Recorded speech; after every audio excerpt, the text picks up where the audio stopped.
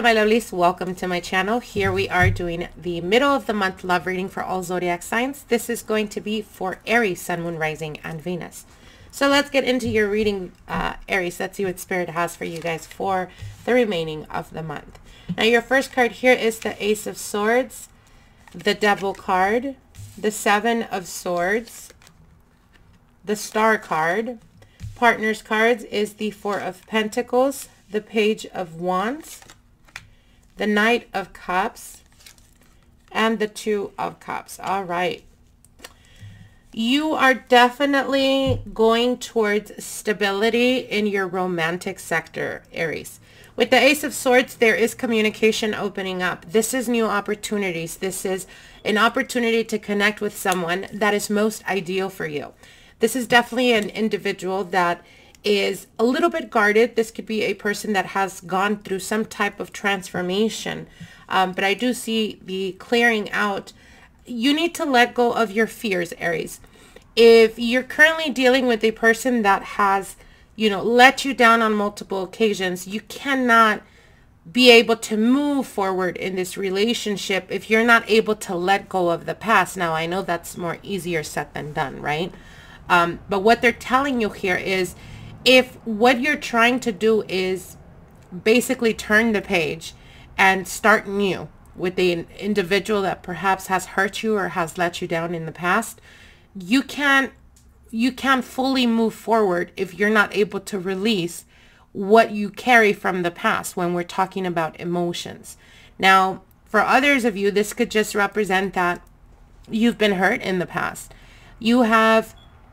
It's almost like you embrace certain toxic behaviors and you kind of talk yourself down, in the sense of, if you see a connection or you're vibing with someone and it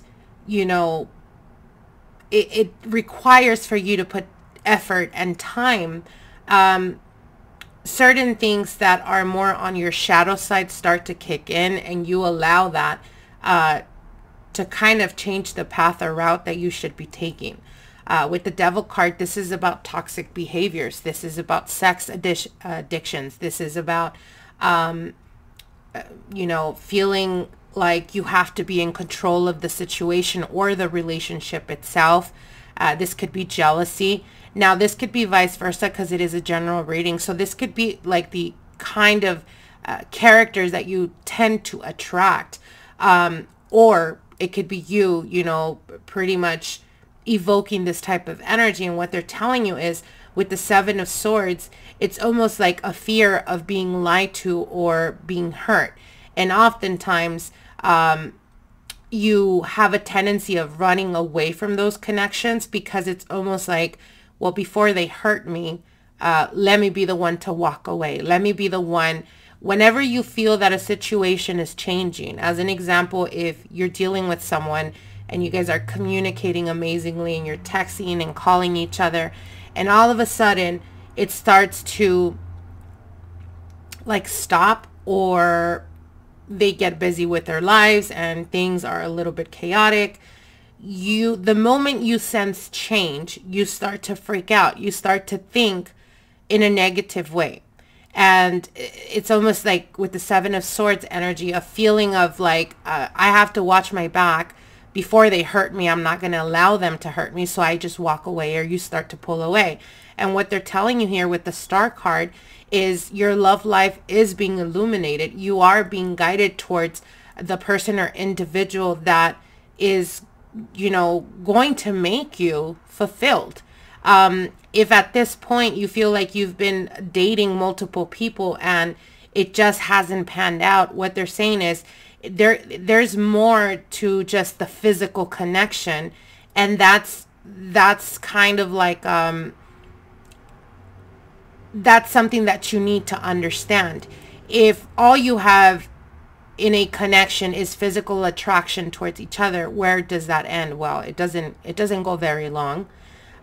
Because once you grow tired of the person, or once, the desire to have them is no longer there or is no longer prominent, you kind of lose interest, right? Because there's nothing other than that you guys have in common. So when you do find these connections, when you feel that you have a lot of similarities or a lot of things in common with the person of your interest, it kind of scares you. And like I said, the moment you sense change, it's like you'd rather just be the one to cut ties or cut communication. And what they're telling you is you need to stop doing this behavior. Now, how your partner, the person of your interest, is viewing you at the present time, they are a little bit guarded. I do see them a little bit in their head. But with the Page of Wands and the Knight of Cups, it's communication that is opening up, and they're very receptive to your energy. They're very receptive to the opportunity of taking it, seeing where it goes. With the Two of Cups, they are definitely feeling you. They're definitely in their emotions. They have or feel a connection towards you. And I feel that for the remaining of November going into December, for those of you guys that are single, you're definitely going to be having people around or wanting to get your attention. Really trying to, I see a specific individual though, trying to manifest a relationship with you. If you feel that at this point, that's not the person you want, that's not the person that you're, wanting to have a relationship with, you need to be honest with them, Aries. You need to stop stringing them along. And the reason I say that is with the Star card, it does represent illumination towards this aspect in your life, which is your romance. But whatever energy you're putting out, that's exactly what you're going to be experiencing. So again, it could be a scenario where you're kind of stringing someone along because you feel like you don't have options right now. And the moment this new person comes in, they really gravitate towards you and you really gravitate towards them, and you kind of let the other person in the back burner. And then you're going to be left feeling like the person that you chose over them is the one that's going to be pulling away. Do you see what I'm saying? So if you're dealing right now with someone that you're not as interested, or you don't want to proceed or make anything of this connection, don't string them along. Be honest with them. You want people to be honest with you. You need to be honest with other people as well. So again, I do see love potential here. I do see a connection. If it's you, the one that usually, doesn't really want to put the effort, if you really step up your game, Aries, and you open yourself up, you're going to be very surprised that this person is very receptive and that they're also going to be willing to put effort in this connection. Okay? All right, my lovelies, let's see what Spirit's direct message for you is for this month of November going into first week of December. Aries, Sun, Moon, Rising, Venus, in regards to their love and romance, Spirit.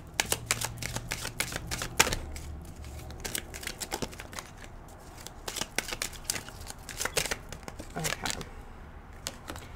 So we have the unrequited love. There is not enough attraction or chemistry to keep this relationship going. And that's exactly what I was sensing. I feel that for some of you guys, you have this connection with someone that they may be the one that really wants to take it to the next level, and you just don't feel that.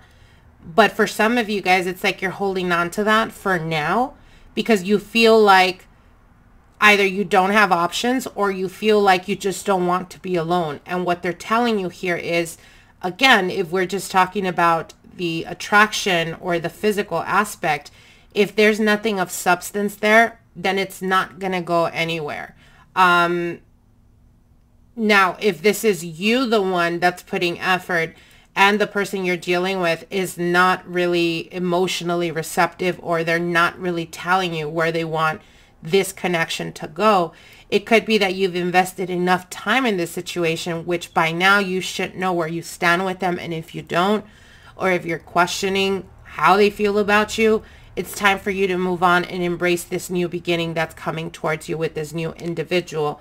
That is definitely going to be more receptive. And again, like I said, you guys are going to have more things in common. So I hope this gives you guys some type of clarity and insight. I want to wish you guys the very best. Happy holidays, and we'll see each other soon. Bye.